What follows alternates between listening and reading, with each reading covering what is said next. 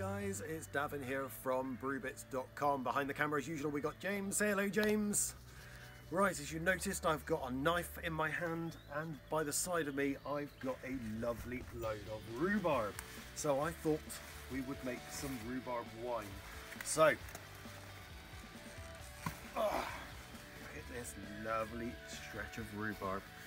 So we've got a big broad leaf if you've never done rhubarb wine before, and we've got a lovely stalk.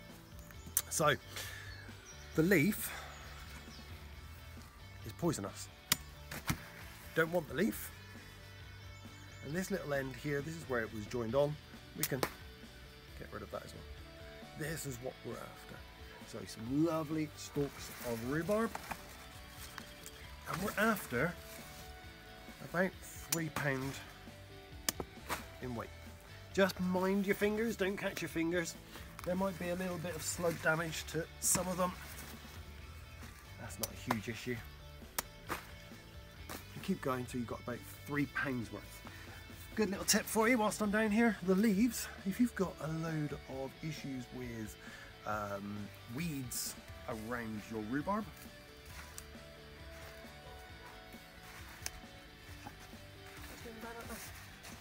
that's what I do. Great weed suppressant. Anyway, I'm going to carry on picking a few more stalks, and then we'll go to the kitchen and start making some rhubarb wine. Now we've got our rhubarb in from the garden. You can see there might be a couple of bits of mud or bits of extra leaf or where slugs have been crawling over them, but hey, this is nature. We're going to give our rhubarb a quick little swill off, just to get rid of any mud or any bugs or anything like that. A cold running tap works wonders, and so does just a dishcloth. Oh, and the inaugural beer to keep you going, absolutely necessary.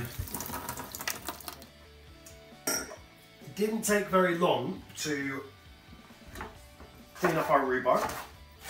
And all I'm going to do now is just simply chop it into inchish, 2.5 centimetres long chunks. Not really too fast. Some might be a bit bigger, some might be a bit smaller. And we need £3.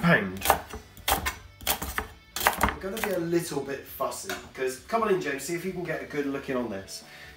Sometimes they get a little bit old and they get a little bit holy and they get a bit spongy. That way, cut through this one, you see what I mean, it gets really spongy. We don't really want this. There's not a huge amount of lovely juiciness in it. What we really want is one that's lovely and solid like that, no sponginess. So that bit into the recycling. I've got £3, and a little bit left over. So I think we know what I'm having for my tea. Rhubarb crumble. And then we've got 2 lots here. So one is absolutely lovely, chunky, sweet, juicy pieces. And this one here is not quite so lovely, chunky, sweet, juicy bits. I know I got rid of most of these, but these aren't quite as bad as the one I showed you earlier. So I'm going to use 2 different methods on these wines. So from now we're going to split in and we're going to do 2 videos. This one here is going to be rhubarb wine cooked my usual traditional method, and this one is using the slightly older bits, and I'm going to make rhubarb wine in a slightly different way with that. So let's talk about what else you're going to need. So this is my second method of making rhubarb wine, and this is what you're going to need. A couple of other bits and bobs. You are going to need a big pot that's going to hold at least a gallon of water plus the rhubarb, so it needs to be quite a big pan. We're going to need a brewing bucket for a little bit later to brew everything in, and to finish everything off we're going to need a demijohn. But in way of ingredients, obviously with our rhubarb, we're going to need some sugars, and here I've got 1.5 pounds of supermarket sugar. This is going to add a sweetness to the finished wine, but if we use a full £3 of this, it could possibly be too sweet. So what we're going to use here is 1.5 pounds of brewing sugar, and this will allow the yeast to go munch, munch, munch, munch, munch, eat all that sugar, turn it all into lovely alcohol, but without adding any extra sweetness. Going to need a couple of other bits and bobs. We're going to need some cleaner and sterilizer. This is going to help us to clean and sterilize everything. We're going to need some yeast nutrient. That allows the yeast to really nibble away and do their job as efficiently as possible. Some pectolase. Pectin, because we're cooking our rhubarb, is going to be released, and in a jam, absolutely fantastic. It's what causes the jam to set. But in this, it will cause a haziness in the finished wine, so we don't need that. And this pectolase will stop that from happening. And then lastly, we've got some Camden tablets, and they'll be used a little bit later on in the process. And of course, we need some yeast in here. I'm just using an all-purpose white wine yeast. A couple of other bits and bobs. I've got a straining bag, a long spoon that's not wooden, a siphon, and a hydrometer. And this tells us how much sugar is left in our wine, whether it's safe to bottle, and will also be used to work out a calculation to work out how much alcohol's in our finished wine. Right, so I think that's everything. Oh, important to keep some liquids to keep your vocal cords going. So let's get brewing. We're going to need 1 gallon, 4.5 litres or 8 pints of boiling water. So I'm going to put the kettle on first of all. I've already got 4 litres in, so this is the last half a litre. Beautiful. And it's in the hob, it's boiling away, a nice rolling boil. Beautiful like that. And what we're going to do is we're going to gently... Whoa, that was hot. Put our rhubarb in.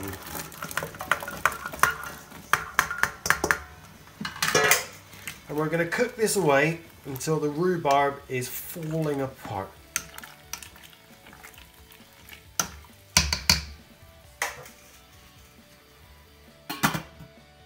Come on in, James, and have a look at this, because our rhubarb and water have been simmering away now for about 25 minutes. You can see all the pinky redness has gone from our rhubarb, and we're just left with this lovely liquid. So I prepared here a bucket. I've sterilized it, and ours has got a little cool pull cord even, a cool cord.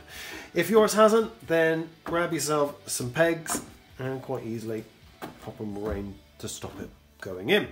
And all we're going to do, very gently, because this is very hot, we'll get some splashy bits, so make sure your face is well back.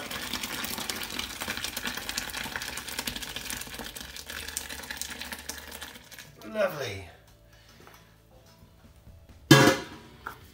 I didn't need those, but you may well. We're just going to lift it up now.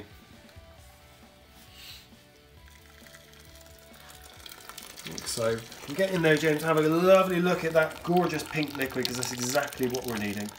And what I'm going to do now is I'm going to put this on a colander. I'm going to find a colander a second. Aha! Even better, a sieve. Put that in a sieve like that. And I'm just going to let it drain for a few minutes, let all that lovely juice run out.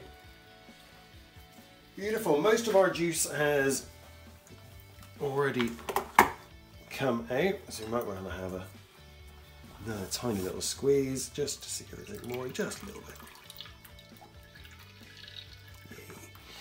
Right, so our next thing then is we're going to add our sugar into it and dissolve our sugar. So in goes first the supermarket granulated sugar. That's to add the sweetness as well as to give the yeast something to munch on. And now goes our dextrose. This is what the yeast are going to absolutely adore to munch on, but it's not really going to add any level of sweetness. Now we get that in and we give that a good stir. It's really hot, so it shouldn't take too long. Make sure it's all dissolved. Look at that beautiful colour.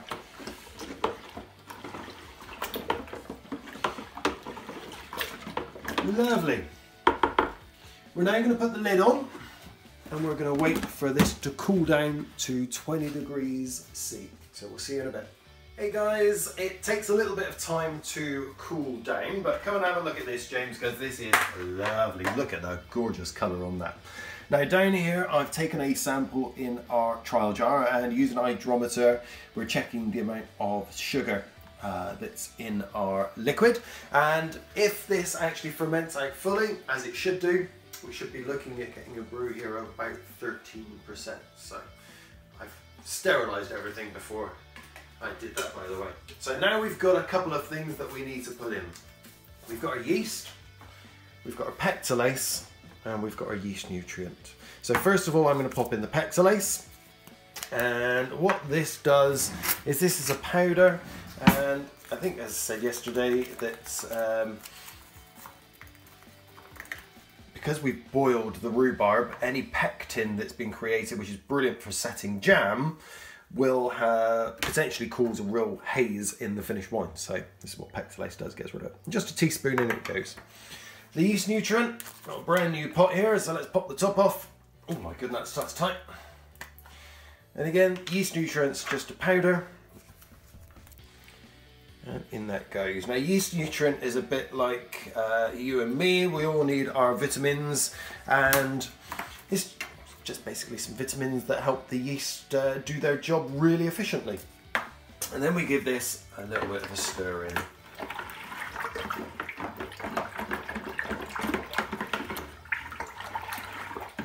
Cool.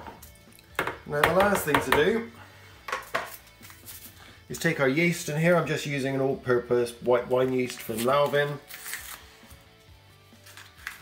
And we're just going to literally sprinkle this on the top like so, and then let it do its thing. Cracking. So top goes on loosely. We'll put a thermometer on the top so we can check its temperature, and now this goes in my warm cupboard at 20 degrees C for a week. Hey guys, it may have only been a few seconds for you, but for me it's been a whole week. And in here we've got our rhubarb wine. Now come on and have a look at this, James. So this has been fermenting now about 20 degrees C for a week, and now it's time, because it's really slowed down, you can see there's very little activity happening, to transfer it to our demijohn. Back to me, James. Because here, oh, let me pop this out, I have my demijohn, which I've sterilised. And what we're going to do now is we're going to simply siphon our wine from our bucket into our demijohn. So here I've got basically a simple siphon. On this end, James, come in and have a look. This is a sediment trap, because in the bottom of the bucket here, I don't know if you can see, there might be able to, there is a layer of sediment, and hopefully this little thing will help prevent getting any of that horrible gunk into our demijohn. So one of the methods we do is that goes in gently under the surface, and this end we give a good suck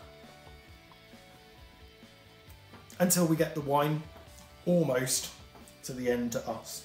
And then that goes down into our demijohn, all the way down in, so you don't get any splashing. And now it starts filling up. So every now and then I get a few comments down below saying, you've been sucking the wine through, you've just put your lips around the end of the pipe. There's only a couple of bacteria that are actually going to affect the wine, and none of those are in my mouth. Any bacteria that is in my mouth that was on the end of there doesn't really worry very much anyway, because that's all going to be killed off by the alcohol. But if that does concern you, then you need one of these little babies. This is called an auto siphon, and the way the auto siphon works is it's got a plunger. So you pop this end down in the wine, it's got a little one-way valve, you suck, and the flow starts going. Obviously this end of the pipe here would be attached to this end of the pipe here, and that gets rid of that problem of putting your lips around the end of the pipe. So it just takes a few moments for the wine to fill up in the demijohn. Take your time. Whilst you're taking the time, make sure you've got a nice drink to have.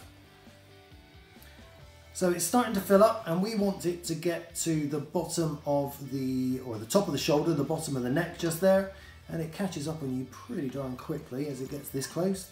Almost there. Perfect. So we've still got a little bit of wine left in our bucket, so we're not going to put that to waste.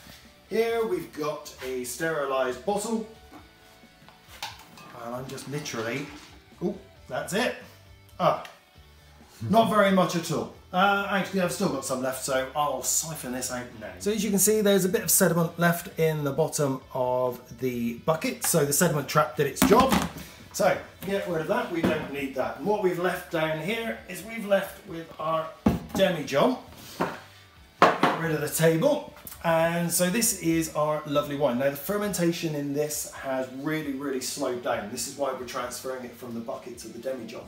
Because the demijohn, once we've put our airlock in, has less surface area potentially for any bugs, nasties and anything like that to get into our wine. So coming in here, James, and have a quick look at my airlock. As you can see, my bottom two bubbles are half filled with a sterilising solution, or in this case I'm using sodium metabisulfate solution. And that now literally just goes in the top.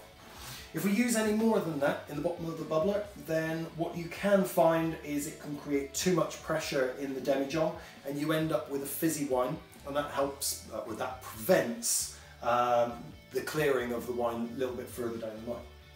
So what do we do with this now? This now goes back into my warm cupboard at about 20 degrees. That will allow the fermentation to finish, and that will be hopefully about a couple of weeks' time. Right, what then? Well, then we move it somewhere a little bit cooler to clear, and there will probably be a good amount of sediment in the bottom. And once it's started to clear, we rack it off of that sediment, and this is where this comes in. Because this, you'll find when you rack it off, all that sediment at the bottom will be gone into a nice new clean demijohn, and you can see how to rack off in one of our other videos. There will be a gap left at the top, and this is what you do with this. You basically pour this in, and that tops it up. Some people say, oh, can't I just use water? Would you water down a cup of tea or a cup of coffee after you've made it and you poured the milk in? No, of course you wouldn't. So this is a way of topping up with some leftover juice. So what do we do with this? Well, this goes in the fridge, and then that will stay nice and stable in the fridge, cold. You don't need to worry about it. Put a label on it though, so Granny doesn't come in and go, oh, what's this? And have a nice little sip. This, as I said then, just to recap, goes back into our warm cupboard for another 2 weeks to finish fermenting, and the bubbler will bubble away nice and gently. After the 2 weeks, we're going to rack it off the sediment at the bottom, move it then to somewhere nice and cool, and allow it to clear. Once it's clear, we're then going to put it into bottles, wait for 6 months, pop it open, and have a good old ease up. So, until then, back into my warm cupboard.